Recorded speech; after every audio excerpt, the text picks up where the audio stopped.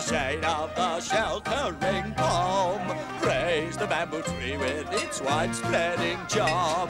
There's a little wood down our old Hampstead town. You know the place, it has one great renown.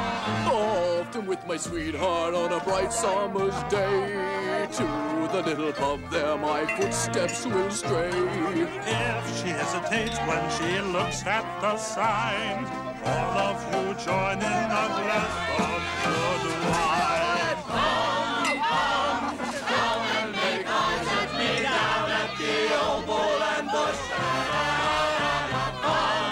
Come, drink some port wine with me down at the old Bull and Bush. Hear the little German band. Just let me hold your hand, dear. Come and have a drink or two down at the old Bull and Bush.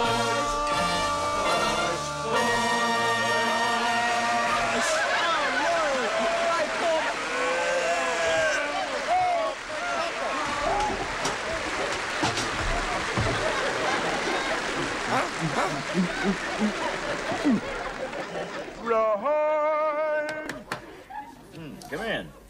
Excuse me, Roger. Are you busy? Oh, no, Kermit. Come on in. Well, you know, I'm sorry I haven't had more time to talk to you, but things have been a little hectic around here today. Oh, I understand. How's the show going, really? Fine. Oh? Any problems? No, smoothest show ever. Glad We're looking forward to your final number. Oh, good. I only hope I don't turn chicken before I do it. What? Why? Oh, I just mean stage nerves. You know, always get them. Oh, good.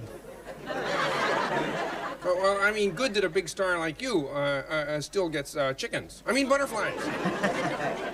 Hey, Kermit, you'll never guess what happened. Wait a minute, I recognize that voice. Isn't that New Zealand? No. Yeah. That chicken suit really looks convincing. Oh, glad you like it. Golly. Say, tell me something, Lou. Are you still doing that, what you call the boomerang, the fish boomerang fish act is what it is, isn't it? Oh, yeah, sure, but I've had to make a couple of changes. What kind of changes? Well, I'm calling it New Zealand and his Boomerang Egg Act. I see. Well, how's it go? Yeah, you see, I throw the eggs away. Oh. Yeah.